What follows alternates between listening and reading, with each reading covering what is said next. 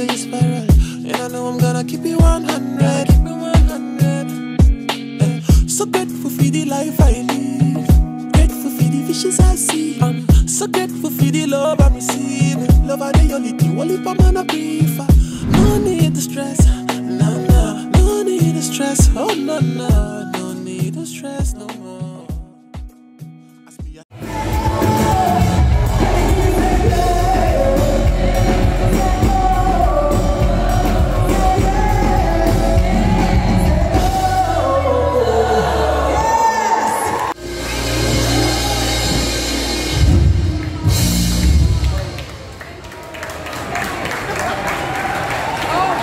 Fantastic performance, fantastic performance. Awesome.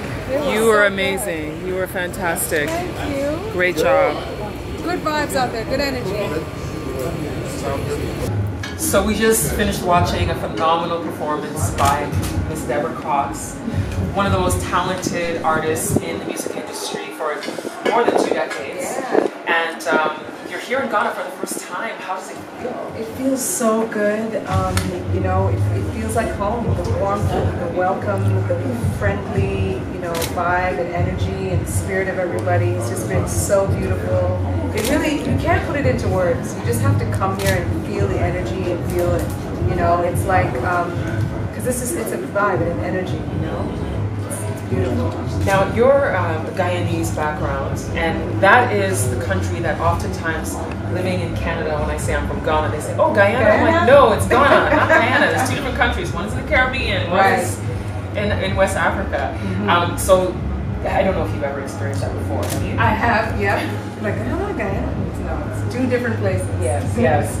But being Caribbean, is there anything that you find that there's similarities with Caribbean culture, with West African cultures? So I guess slang, you know, are the same.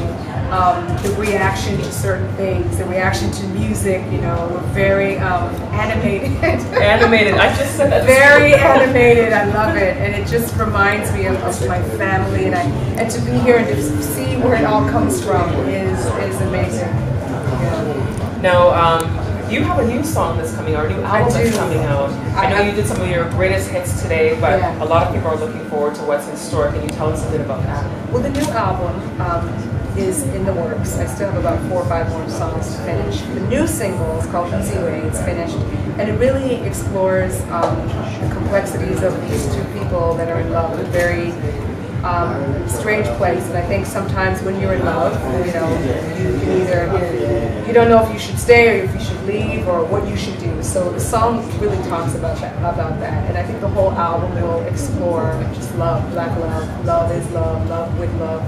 You know, do you want to be in love? Do you just want to be in love with yourself? You know, we're all still trying to figure it out. So that is the basis and the foundation of this new record. Now, your career's been so long. I know you started with acting when you were 12, and then you transitioned to music and Broadway performing.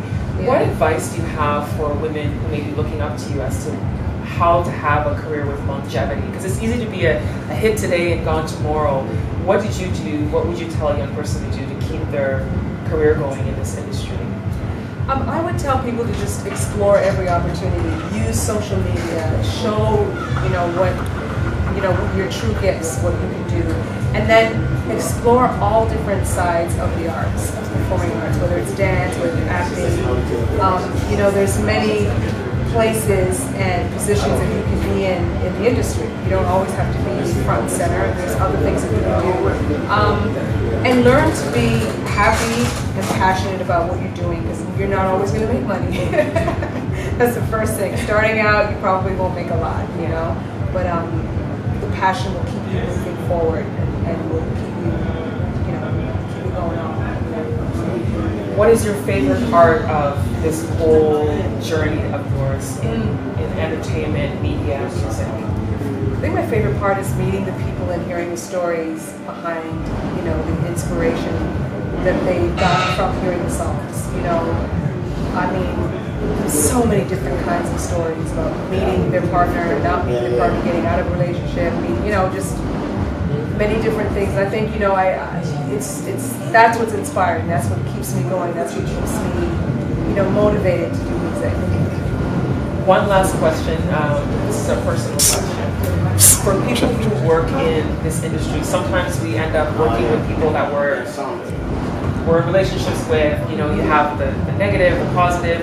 How do you manage to keep your marriage strong while having the partnership, the business partnership? Because a lot of times people say, I don't want to work with my husband, I don't want to work with my wife, but you're working with each other for a long time. So how do you maintain that?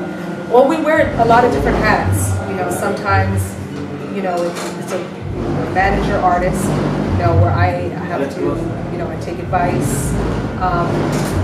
He's very much a visionary and a person that, you know, likes to plan things. And then there are moments where we have to switch hats and become, you know, different types of people. I think that's the thing that you have to keep in mind is you're a team, and we take our egos out of it and try to just make it work for the best of, you know, the project or whatever we're doing.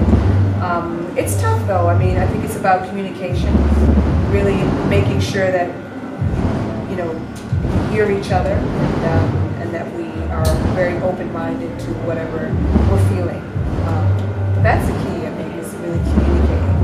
Okay. Yeah. No, I said that was the last question, but there's one important question that I must say, because there's a lot of people like yourselves who are in Ghana, coming to Ghana over the course of this year. Right. This year is deemed the year of return by the president, welcoming people from the diaspora to come back to Ghana, to come to Africa, come to the motherland. What do you think about that initiative? Do you think it's something that's benefiting people overall in the diaspora, in Ghana? What are your thoughts? I mean, in the diaspora, I think it's so important and so meaningful and finally coming to, you know, fruition. And it's time that it's time for it to be recognized, because we need to know our history. As Black people all over, you know, the world, we need to know where we come from. We need to know our history. We need to know the foundation of our